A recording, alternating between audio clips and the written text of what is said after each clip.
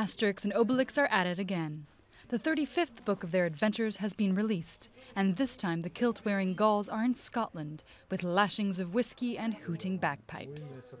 Fans have waited 4 years for their wild boar-loving barbarians to make an appearance again. It's the first of Asterix's stories to be written and illustrated by people other than the original creators, Albert Uderzo and René Goscinny.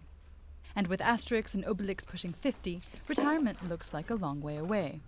Hicham Britel's father began collecting the stories decades ago, and now Hicham continues the tradition.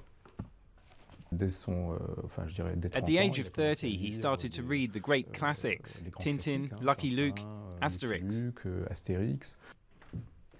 But Hicham's daughter is less impressed. They don't allow you to imagine the characters and to enter their world entirely. Paris has dedicated an exhibit to Asterix. And judging by the queues, he's a national hero in France for all generations. At first I watched the series, and then I got interested in the comic books. Often it's passed from one generation to the next.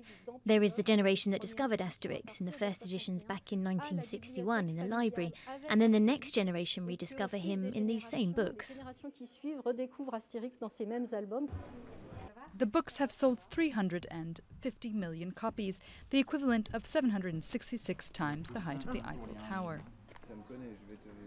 It may be nearly half a century since Asterix's debut, but he's as popular as ever.